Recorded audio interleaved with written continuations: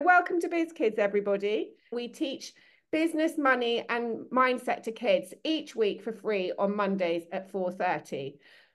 So for those of you who are new, we're going to give you some quick updates, then we'll be doing today's lesson, and then you guys can share anything you want to share at the end. And as we're doing today's lesson, I want to make sure you have lots of questions to ask our special guest, Jordan, who we'll be introducing in a minute. Okay, so in terms of upcoming special guests, in February, who was here for our stagecoach lesson? Some of you weren't, but some of you were. We're going to be doing... I've seen clips on TikTok. Yeah, you've seen it on TikTok. Great. We're going to be doing a continuation of our lesson with Stagecoach, and we're going to be talking about how to write a pop song, and we're going to be talking about how you can be an entrepreneur even in the music industry. So we'll be doing that in February. Now, some of you have seen Mila's song, Goddess, her rap song. Some of you have seen it on our TikTok feed. Who's seen Goddess? Yeah. So we are going to be making very exciting news, guys. We're going to be making Goddess into a proper song and a pop video with Stagecoach. And we're going to be releasing, and this is where we need all of your help, we're going to be releasing different versions of the song Goddess, and we want all the kids, you actual biz kids, to vote on which version of the song Goddess is going to be made into a pop song. So guys, all you need to do is keep your eyes on our feed, and we'll probably be going live as well. Let me just let some more people in, hang on. On Friday or Thursday, and playing 3 different versions of the pop song for you to choose from. With Mila's reaction. With Mila's reaction. No, have you got your hand up? Do you mean you're going to do this on TikTok? Yeah. I don't have TikTok. I know, we need to get you on. It'll be on YouTube as well. No, you're on YouTube, aren't you? Yes, it will be on YouTube, on our channel on YouTube as well. So it will be across both channels, okay? Because no, we definitely want to know what version of the song you like the best, that's for sure. Because Noah's been here for so long. Okay, so last week we learned about the secret powers of influence and how we can influence people's decision. Did anyone try this influencing somebody else? No, you haven't tried. Where's George? Evie, did you try influencing someone? I tried influencing someone to, I think it was, I can't remember, but I definitely tried. Did you succeed, Evie? Oh, yeah. You did? Yeah. Evie, that's brilliant. Did you use anything of the tactics we learned from last week? Yeah. Evie, that is fantastic. Well done. That's Evie demonstrating. I think I was at school the other day and someone asked me, I swear I heard that you ran a bracelet business. I said, yeah. And he said, can we order 3 phone charms? And I said, yeah, but actually right now, if you order 2, it is £1.50 for both. But she said, that's a really good deal if you ask me. It's £1.50 for a charm bracelet. And then they said, yeah, can we order 3? And I said, yeah, 3 would be £2. So I have a big sale on that. I said, yeah, 3. And then they ordered their stuff. And yeah, and that's how it went. Well done, Evie. That's great work. I'm really glad to see you using the things that you've learned in Biz Kids. Okay, so for today's lesson, we have a very special guest, Jordan Lansdowne. Can everybody see Jordan on the screen? Jordan, give everybody a wave, and everyone wave back. And Jordan's here to tell us her story about how to start a fitness brand and an activewear brand. So we will be handing over to Jordan in a second.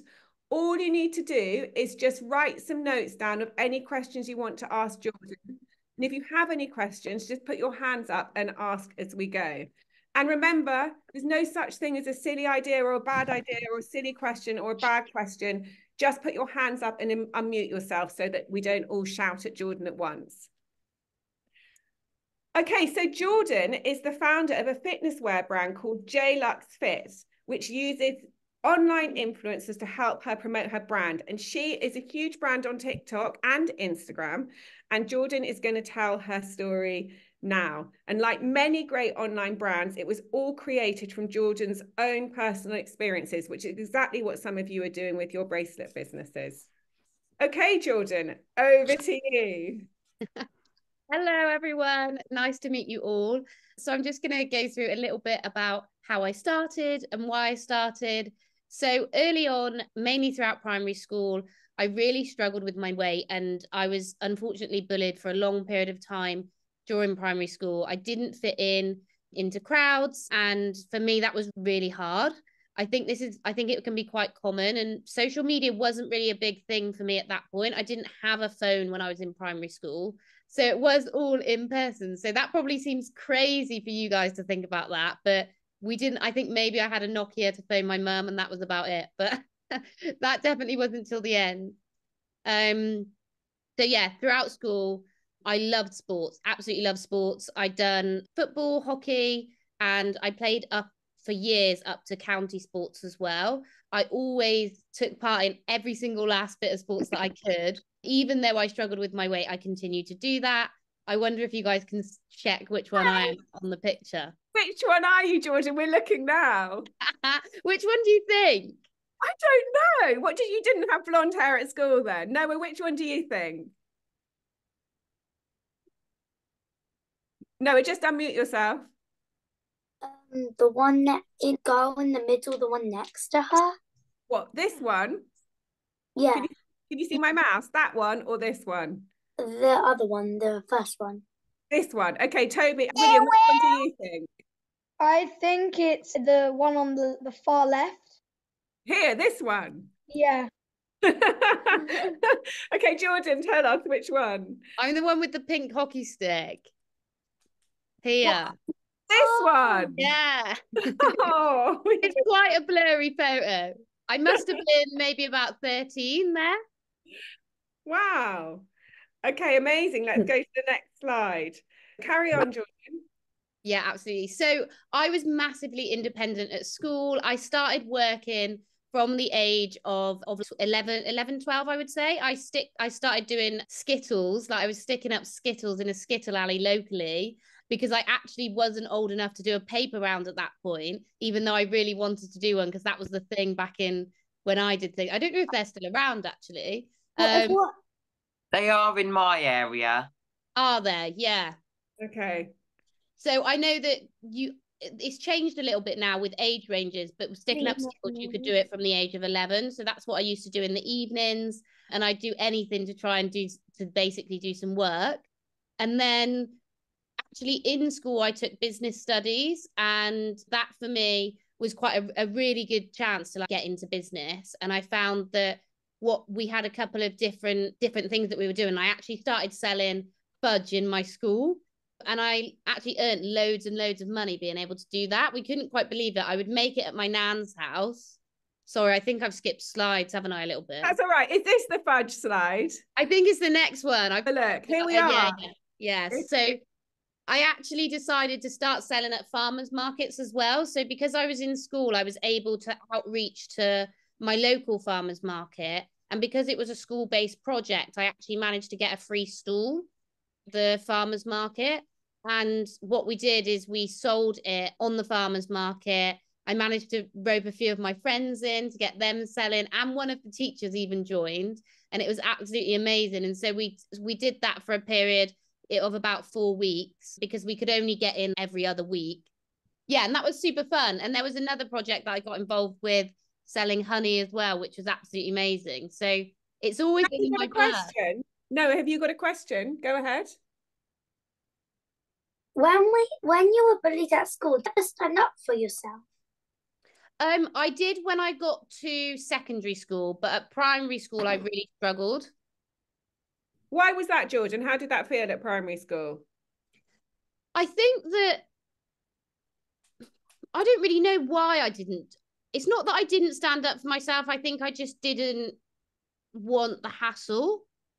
I'd just rather go off. I was really independent. I would just go off on my own in the playground, and I would just walk around doing my own thing. It wouldn't bother me too much. And I spent a lot of time with the adults as opposed to with the children. And I think I must listen to them around things as well. And we had a bit of a dugout, what was called the dugout, where you could go and exchange toys at lunch times and things. And I would always help out in the dugout, because it would be something fun to do. Bremer, have you got a question? What tactics do you need to start a fitness program? What tactics, Ibrima? Yeah. Okay, let's go on to let's carry on, because I'm sure Jordan's going to be covering that as she goes through her business story. Wait, we've got more questions. Evie? I stand next to the teachers at lunchtime and stuff, and I help out because I find it better then. Because there's some girls at my school that if you interact with them, you're probably going to start a fight. So I just decide to stay out of it. I think that's a really That's good sometimes the best thing to do. Absolutely. I think that's a really good idea. And obviously, it shows that you're independent and the fact that you're already thinking about doing that and not getting involved, because at the end of the day, it's only going to be worse off. So that's a really good idea. Great. Let's go on to the next slide. So you were selling fudge at school, but then what happened, Jordan? So I've always been I always wanted to be in business, which was why I took business at GCSE. I was also very creative. So I took textiles. I loved fashion. I loved clothes. And I actually made quite a few items throughout school, which I love doing. But I always had this thing. My mum would take me to the hairdressers and I would love going.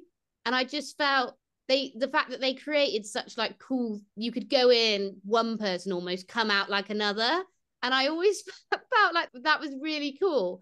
And my mum always supported it, but my dad didn't. He was like, that isn't a proper job. But I did it, and I loved the creative flair that hairdressing gave me. It was absolutely amazing. It was really fun. And you get to speak to so many people every day. And then what happened, Jordan? So I wasn't actually very well for quite a long period of time, and it was undiagnosed for about 2.5 years. And then unfortunately, it started to affect the muscles in my body. So I wasn't able to stand for long periods of time without fainting. And then it started to affect my eye. I initially lost a load of weight and then I gained it back on. And then, yeah, my eye was the most prominent thing that was noticeable. I had a lot of shakes. I couldn't hold the scissors anymore properly because my hands would shake. And finally got a diagnosis that I had a thyroid condition and had to step away from hairdressing for that reason. Wow, Jordan, that's a lot. How old are you? About 20 at this point?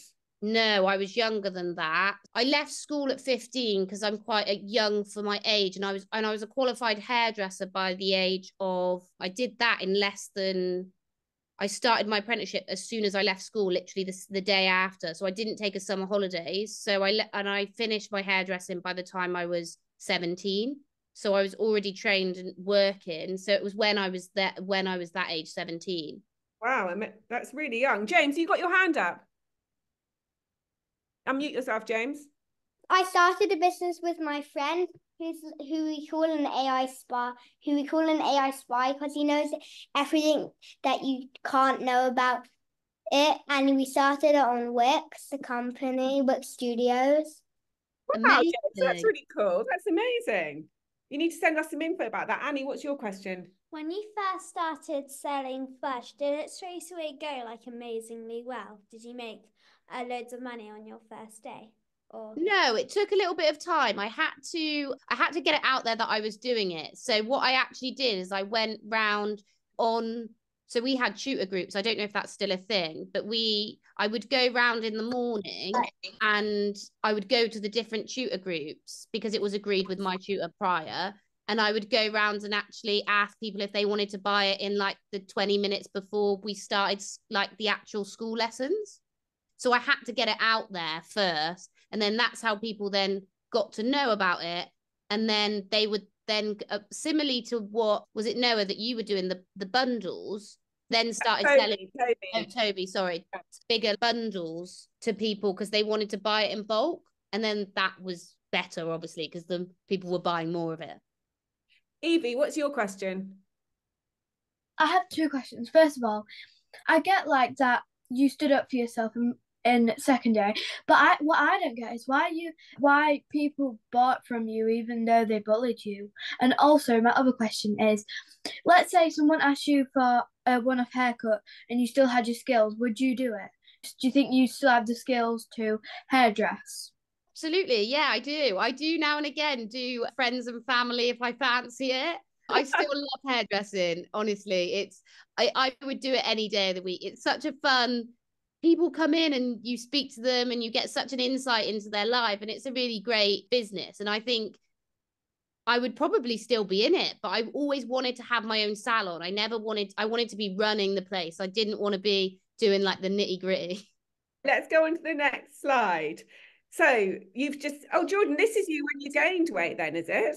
Yeah, so that was probably the only photo that I could find that was clear enough for when I gained weight. Yeah, so that was when I gained, I was about a size 16 to 18 UK size there. But you can see my face is it's dramatically, but you can also see I hid my eye. So in any photo at that stage, I would hide my bad eye with my fringe. Wow, okay. So that you couldn't see it. So carry on, Jordan. So yeah, once I got all recovered and on medication, which has since been absolutely fine. I had my thyroid removed and on medication now and all good for the last 4 years, I think now. I really needed to get back onto doing fitness. I love sports, so I still did it, but I just couldn't do it to the extent of what I used to do it. And what I struggled with is when you're in school, you do a lot of sports, and like I played hockey and football, and when you get to maybe it was my 20s at that point, I didn't really know what to do, and it felt like the most sensible option was to join a gym. Everyone else, really, I hadn't explored any other classes at that point, so I turned up at the gym extremely nervous and with not a lot to wear because nothing really fitted me very well. Yeah, the only gym wear that I really could find was like a sports bra that was from Marks and Spencer's, and it looked like something my nan would wear. It wasn't attractive. The colors were quite something, and it didn't make me feel very nice, to say the least. And I didn't really I think the biggest thing for me was that I didn't really understand why there wasn't options, because although I was classed as overweight, I didn't feel like I was any different to anyone else. And I didn't feel like I shouldn't have the option to be able to go to the gym just because I might have been slightly bigger. Did someone have a question? Sorry. Yeah, we see we've got lots of hands up. Annie, what's your question? This is a different slide, but did people ask you about your eye and why in pictures you were always doing the same pose? Yes, all the time. It was horrible. I hated it. And any person that saw me would stare at me in the street, down the road, wherever I was. Anyone that then spoke to me it would be the first thing that anyone would ask. And I know that in Biz Kids, some of you have also felt different and that you don't necessarily fit in or the same as everyone else. Who's felt that? I know some of you have here. So you can see how even if you feel that way, you can overcome it in life. What's your next question? And what did you say when people asked you about your eye? Did you tell them the truth or? I did, yeah, absolutely. I told them the truth. I think that's the best thing to do, because then people start to understand what you're going through. And for me, I knew that obviously at the start, I didn't know what it was. And then when I did know and obviously got answers, I was able to explain a little bit more about the condition that I had. I think the hardest part was I had to go through a period of waiting for the operation, knowing I didn't know if I could have it, because sometimes it could just go back on its own. The eye could have just reverted back to normal, but mine unfortunately didn't. It was that kind of waiting period between that, which was hard because I didn't know if I was going to have surgery, or I didn't know if I would wake up the next day and it would be normal again. Jordan, I know there's lots of hands up, but we'll go through the slides and come back to the hands as well. I think just keep your questions written down, guys. Jordan, tell us how you then decided to create your own brand. Yes. At that point, I didn't understand, like I said, I didn't understand why there wasn't ultimately activewear out there for my size, because I just didn't get why that wouldn't be available in this day and age. And so at that point, I wanted to design something. I used my textile skills back from school and thought, you know what, I can probably do this. I had a bit of time on my hands in the evenings. I was working full time at the time and thought, how can I start a clothing brand? What can I do? So I literally used Google and I Googled how to start a clothing brand, and a lot of stuff came up and I sat there for hours and days and months, and it took about 9 months production time and research time before I actually launched my first collection. As you can see, this is one of my, that was actually my second collection this drawing was from. I was actually at my nan's for tea. I have a really close relationship with my nan, and I always go and make her tea every week. And I was at my nan's and the tea was cooking. I was sat on her stool in the kitchen, and I really wanted to design a jumper, but that was loose at the bottom, because being slightly bigger, I didn't want something that hugged me too much. I wanted it to be loose so that it didn't fit too tight, but I still wanted it to look like a sweatshirt type thing that I could wear in the gym, that I would feel covered up, but not too swamped in. And then I'd pass that on to the factory at that point. I didn't even have a designer. I would just pass it on to the factory and ask them to create it. Right, we've got some hands up. Malachi, have you got a question? Yeah, so it was about your eye. So if you would tell people about why you were covering it, then if you said it was so openly, then why did you feel like you needed to cover it if you would tell people anyway? I suppose just confidence. It was just confidence, and I suppose I would rather people not ask about it, so I tried to cover it so that they didn't ask. But if they did ask, you'd be like, oh, but okay, I suppose I'll answer because you've asked type thing. Yeah, exactly that. But my fringe didn't go quite across. If you came up to me, you would be able to notice it straight away. Okay, next question. Evie, what's your question? And then we'll come to James, then Noah. My question was about, now, do you think that whoever bullied you, I'm not aiming this at them, by the way, do you think they'll ever reflect and think, I wish you would have been a friend now, because I do my business. I used to have a business with my friends, but she decided to be mean to me and everything, so I kicked her out of my business. And then I came successful with my business, and I think she wanted to join again. Do you think anybody will look back on what they did to you and maybe think, I wish I could have been so I could support your business? I think potentially, yeah. There are people that buy from me now that did bully me in school. And that's a good thing, isn't it, Jordan? Absolutely, yeah. It's amazing. And I think we've grown up. I think people are so different when in school to what people are now. And it's not a long period of time. So people do, and people change and people's opinions change. And I think I don't hold grudges against those people that bullied me. I think you can always forgive and forget. Great advice. Amelia, did you have a question? I thought I saw your hand up. I'm not sure now. Did you have a question? Amelia? Yeah, but I forgot it. Oh, okay. All right. James? I've got 2 questions. Was your school a girls' school only? No. And my second one is, my dad runs a hair salon. Yeah, James's dad is a pretty famous hairdresser, actually, Jordan. So you're in an esteemed company. My uncle's more famous though. Oh yeah, his uncle is actually more famous. That's true. I love hairdressing. I loved it. Honestly, it was amazing. So fun. Okay, Noah, your question? I have 2. Okay. First one, would people support you when you went to the gym, or would they just carry on being mean? I didn't get any questions about it. I think I just went to the gym. I don't think people didn't support me. Nobody really, some of my friends would go to the gym, but no one really had much. Not that I know that they had an opinion of it. My mum was very supportive and family were very supportive of me going because it's good for you. What's your next question, Noah? Can I show something at the end? Yes, you definitely can show something at the end. Okay, so I know there's more questions. We'll come back to them.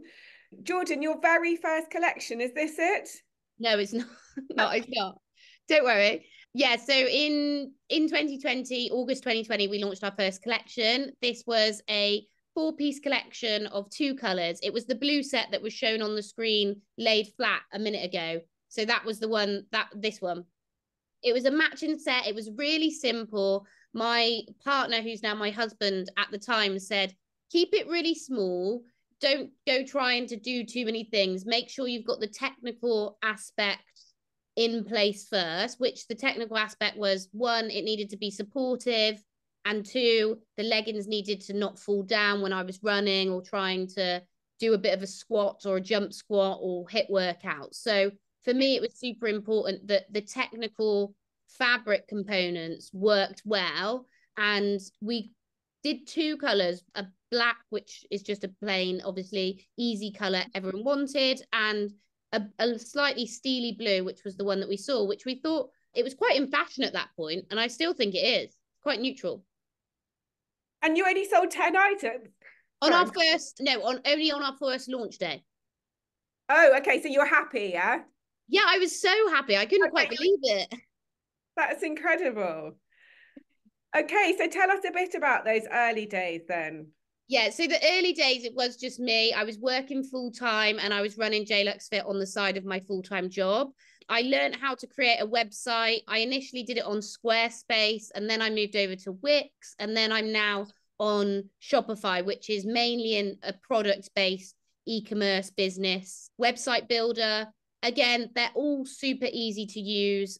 And I just learned by doing YouTube. I followed people on YouTube, and then I watched it, and then I'd do a bit and watch it and do a bit, which, yeah, that's how I learned to do all of it, really. The hardest bit for me was finding really good manufacturers. And I think one thing that I would definitely say to all of you is build relationships with people, because relationships are really key to having successful, especially partnerships with suppliers. From the get-go, always treat them like you're going to work with them really long term, because you'll get benefits really quickly by doing that. And I was really lucky that one of the suppliers that we still work with, we worked with pretty much from our second collection, and now they're offering so much better terms 3 years down the line, because we built such a good relationship with them. Amazing. So did you hear, so most of these guys are making and selling their own stuff, but some people like Toby are now sourcing products from wholesalers. So remember that the relationship is super important. There's so many hands up. Let's do 2 questions. Holly and Marnie. Holly, go ahead. How did you overcome the bullying? I don't think I really did overcome it in a sense. I just got on with it. I just thought it's not worth my time. I'm focusing on me. I was independent, and I was, like I said, I was in the dugout space doing that kind of thing. I just tried to get through those years of school, working hard, focusing on my work, and then also enjoying the time with my true friends, because although I got bullied, I still had other friends. Amazing. And Marnie, what's your question? Yeah, do you have any men's wear, or is it just women's? Just women's at the moment. Great. Okay, so we'll come back to questions. So you talk about networking as well, Jordan. That's part of what you're doing. Yeah, absolutely. So I worked in the corporate world alongside running JLux initially, and networking was a big part of my career then, building relationships with people. And when I was networking, and I still network now, the biggest thing was you can really get so much knowledge from someone in 5, 10, 15, 20 minutes. And so I would always focus on taking like you are all doing today. You've come on this lesson and you've spent the time out of your day to learn from ultimately all of the other amazing people on here. Doing that consistently really helps you to build up your knowledge. And so I basically found loads of people that I knew were in my space a little bit, and I would ask them if I could take them out for a coffee. And then I'd basically just ask for their advice and help, and they would tell me, and I would really hone in the sponge and take all their information. Great. Let's go to the next slide. There's the sponge. That was me. Okay, Jordan. So you've got a question. What's this picture? This is a picture of me, actually. I was modeling a collection I've got short hair there. I was modeling one of our influencer collections. So this was one of our big influencer collections. So just to give you a bit of an overview on JLux Fit, I soon started to realize that ultimately I was my target audience of that customer, because the problems that I was solving was for myself. So I knew I needed to find other people like me that had an audience already. And that ultimately was going to be influencers, because influencers, obviously you probably all know what an influencer are, and you talked about that last week in the session. So about influencers last week. Yeah, exactly. So they helped me to really grow my brand. I would basically outreach them on Instagram and say, can I send you some of my products? Would you post it? And when I started doing that, the brand really started to grow. But the most important thing is that I only outreached influencers that shared the same values as what I did and had the same market of people that were interested in my products. For example, people that were interested in activewear, or people that were interested in going to the gym, or people that were interested in losing weight. Those types of people would be the people that I would then outreach. Okay, a couple of questions. Annie, what's your question? How much do you your active wear for? So it ranges, but a pair of leggings is £42. Are you thinking of buying some? Okay, who else? Amelia, have you remembered your question? Yeah. During this process, was your parent supportive? My mum, yes. My dad, no. Okay. Why? What happened? My dad's self-employed, so he knows the struggles of having a business, I think, and he didn't want me to. I think he was always worried, and he wanted me to have as what he would class as a normal job. Even though he didn't go to university, he didn't get one GCSE and didn't have a normal job, he started selling coal driving at the age of 12. So he is an entrepreneur. He's a through and through sales guy, my dad. I don't know. I just don't think he thought that it is a saturated market, but he didn't see how I would be able to do it. But what did your mum think? My mum was like, just go for it. Amazing. He didn't really know what I was doing, I don't think. And are these some of the types of influencers that you've worked with? These are just some of our models from our community. So these are people that follow us on Instagram, that we do model calls where we basically ask our community if they'd like to come and do a photo shoot with us. So we get them hair and makeup, and they come and they do the photo shoot, and they go away and absolutely feel amazing. And so these two people were part of one of our latest photo shoots. This is one of our influencers. This is one of our influencers. So basically, we were talking about this last week, George. You can work with influencers, small influencers, or really big ones with millions of followers. And everyone thinks they want to work with the really big ones with millions of followers. What have you found? I found that the smaller influencers are definitely better for us. I think you have to have, I think it massively depends on the business. But I also think the biggest thing is staying true to your core values and making sure that influencer reflects the business's core values and also your values as well as a person. And as long as they match your target audience and have people that follow them that are also your target audience. So I would, if you are starting a business, I don't know if this is something that you would do, but I would highly recommend building out your customer kind of profile, your avatar. Think of them as a kind of person, and start describing what they look like, what they're interested in, what their age group is, any hobbies that they have, whether they're interested in sports, TV, the Kardashians, whatever, and actually start building out that personal profile. So then when you look for influencers that you want to work with your business, you can say, I need to find this particular person as an influencer. Let's have a couple of questions. Lily, did you have your hand up? I think you put it down. We'll come back to you. We've got Noah. What's your question? What were the names of your friends to help make the business, or did you do it alone? I did it alone. What were the names of your friends in that photo, though? That was just at my school. That was my school hockey team. Okay. Evie, what's your question? My question is, what age do you have to be to come and work with you? Because if you ask me, I'm free.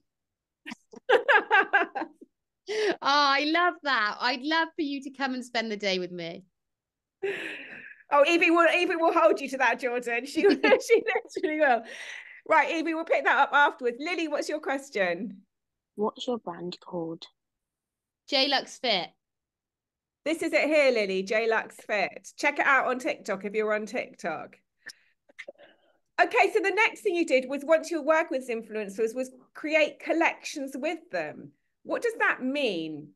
Can you tell the kids what that means? Of course. Once we started working with an influencer, we decided quite quickly that they were bringing in quite a lot of sales. We wondered how we could work together with the influencer to bring a collection that they actually designed with us. So they would actually come in to the office, we would sit there and design a collection that they loved with them. And then we would bring that whole collection and vision and design to life. And then what we would do, we would then sell that online. And the first one sold out in an hour, Jordan? Yes, it was crazy. I couldn't quite believe it. What does that feel like? I remember being sat on my living. I was sat on my living, because at this point we were still packing orders, I think, from home. No, was I? Yeah, I was still packing orders from home at this point. So I was sat there in my living room on the floor, and I was saying to Jake, my partner, and I couldn't believe it. I honestly couldn't believe it. I was sat there like crying. Oh. It was an amazing feeling. It was because you work so hard on something, and then for people, you never really know if people are going to like it, and I'd never done it before, so I took a huge risk. But the influencers also promoted the products to their community at the same time, did they? Yes, so that's the benefit of using influencers, is that they will promote it to their community, which then hopefully what happens is their community then follow you. So you basically imagine my community and their community, you pick the people from their community and put them in your community because they're coming on over. And then that means your followers grow and your community grows. Who's ever bought something that they've seen an influencer promoting for a brand?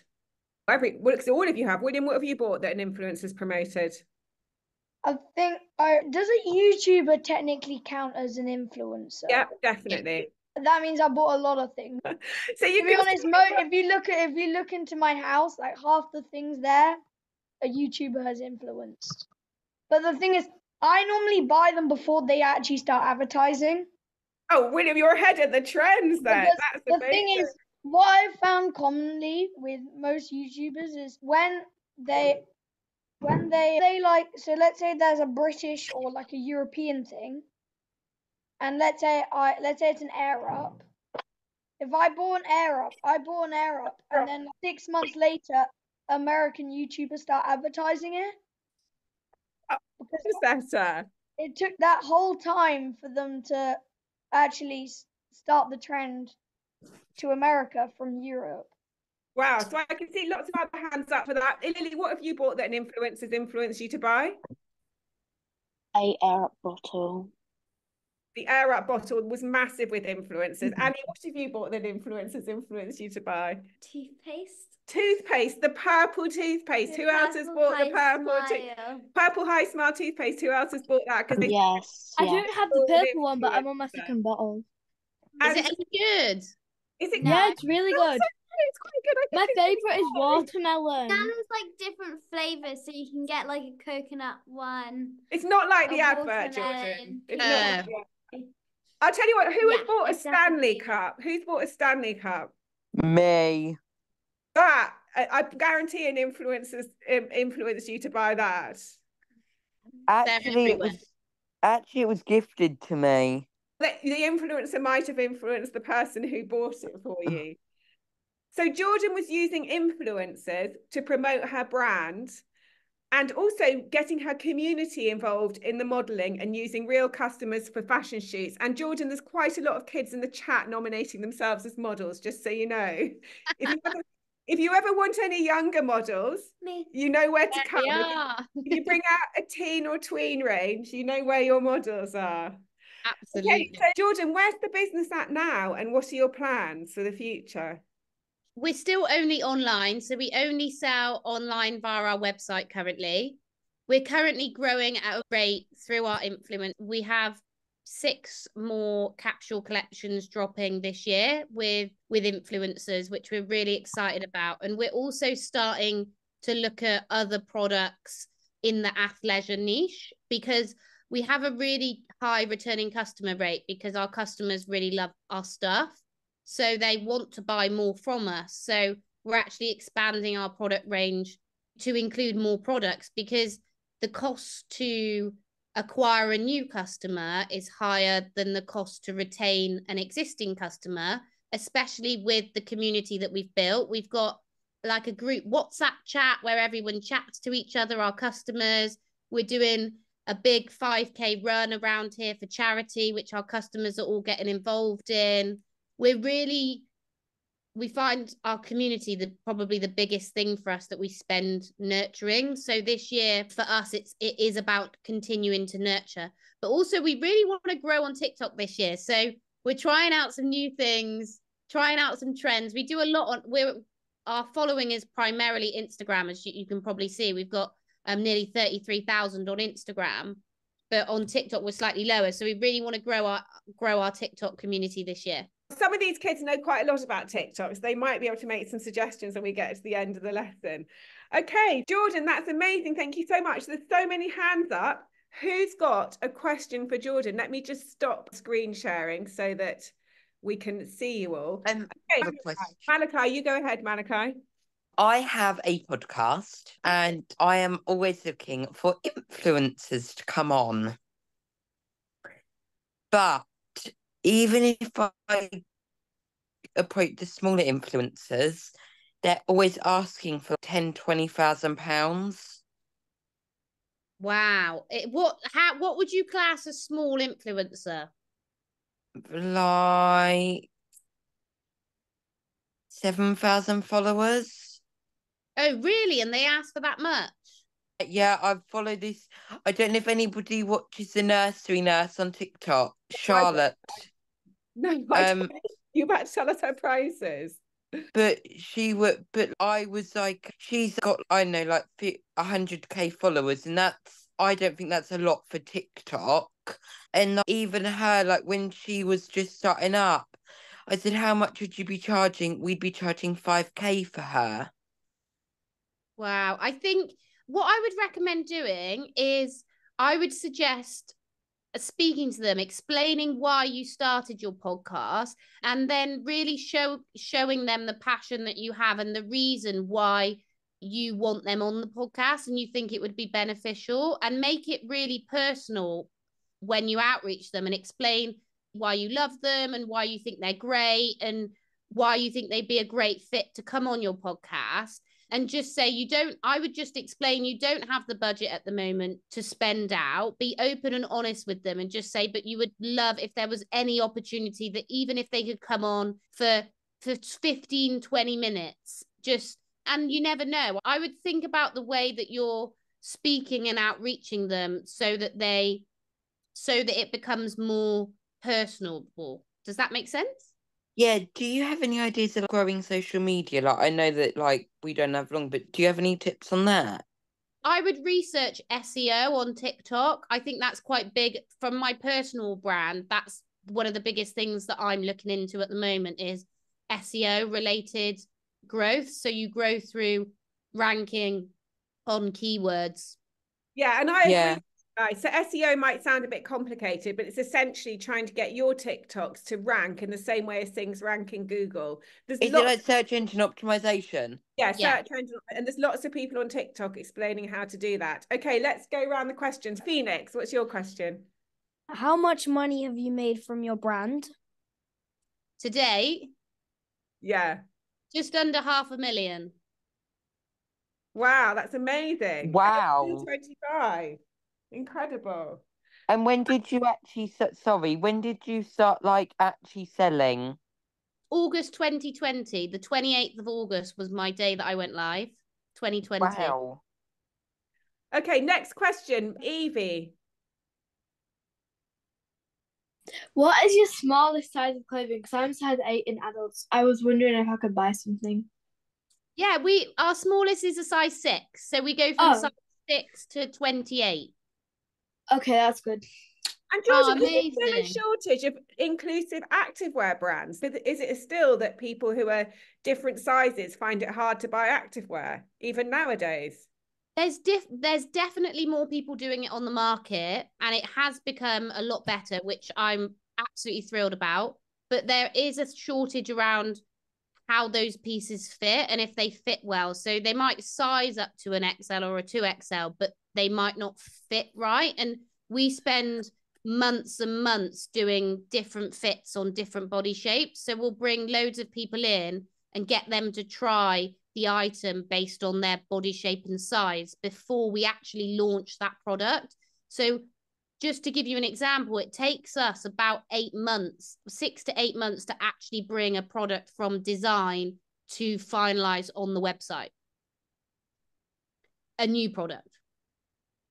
Okay, who else got a question? Annie, what's your question? How do you choose who's going to be your models? Because there must be so many.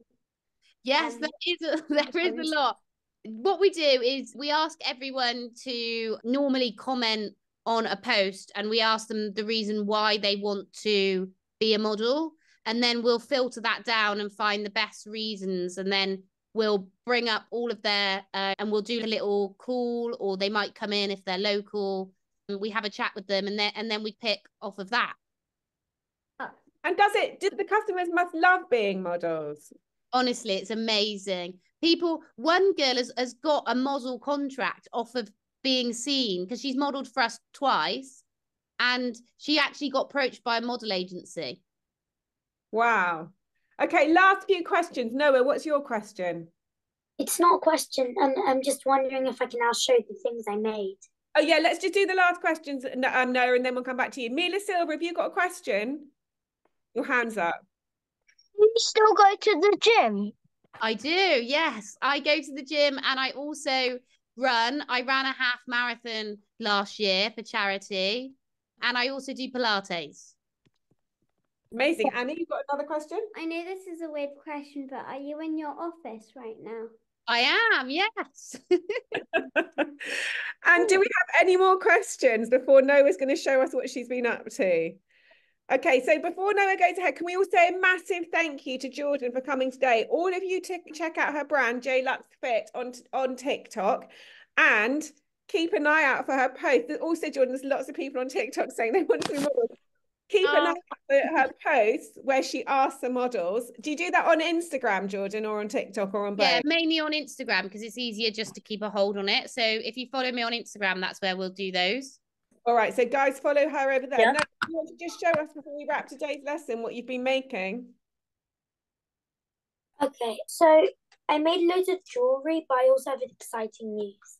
So you know Revolution, the makeup brand? Yeah.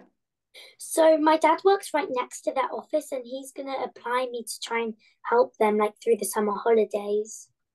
That's amazing, Noah. Amazing. That's very young to be going into a company and doing work experience. You're going to have to be very brave, but I know you can definitely do that. Hopefully.